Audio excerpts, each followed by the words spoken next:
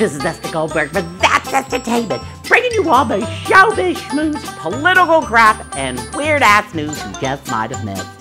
And what a week it was. It sucks to be a celebrity this week in Tinseltown. The Japanese sent Parasite Hilton back to the States.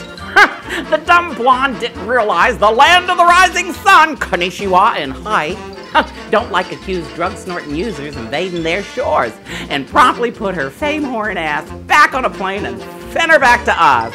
Yep, oh, how fun. Payback for Hiroshima. We left a big hole in the ground over there, and they sent us a big hole flying through the air back here. Looks like Ashton Kutcher has himself in a lot of trouble. Seems the married pretty boy is being accused of stubbing some crazed fan on the couch of his living room while Demi was away shooting a film in Michigan. Michigan? That'd make me want to go screw around on my significant other. Anyway, now the crazed fan is telling everybody and is going to share their private tweets with Star Magazine and People. Teach you to keep it in your pants next time, Ashton. Look at this. Kim Kardashian loves licking in public.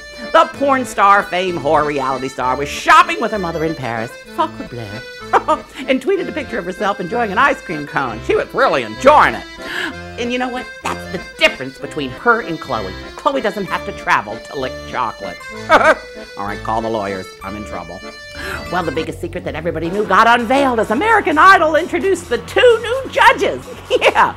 Steven Tyler, looking like a tired old drag queen, and Jennifer Lopez, looking like a diva queen. You know, head must have rolled as the entire video stream went out with no sound. Nobody could hear anything. You got millions of dollars in a cheap-ass audio system from the 99-cent star? Oh, come on, Rupert Murdoch. Spend some money on upgrades and not on the Republican Party and $18 million a year on these judges. Well, Dancing with the Fame whores voted off the Hoff. It was a shock as David Hasselhoff was voted off instead of that bareback and untalented daughter and the greasy Guido with the awesome body and the face to protect it. You know, America is deaf, dumb, and blind sometimes. Okay, look at this. You'd think being worth millions and millions of dollars, Justin Bieber would be able to get to second base with a chick.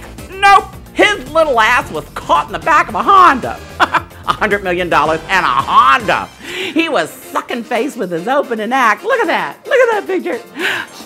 See, I smell the slight scent of Clearasil lube and a Stridex medicated pad at work. And you gotta love the perv in the front seat, just staring ahead like nothing's going on. No, these kids aren't screwing around in the back.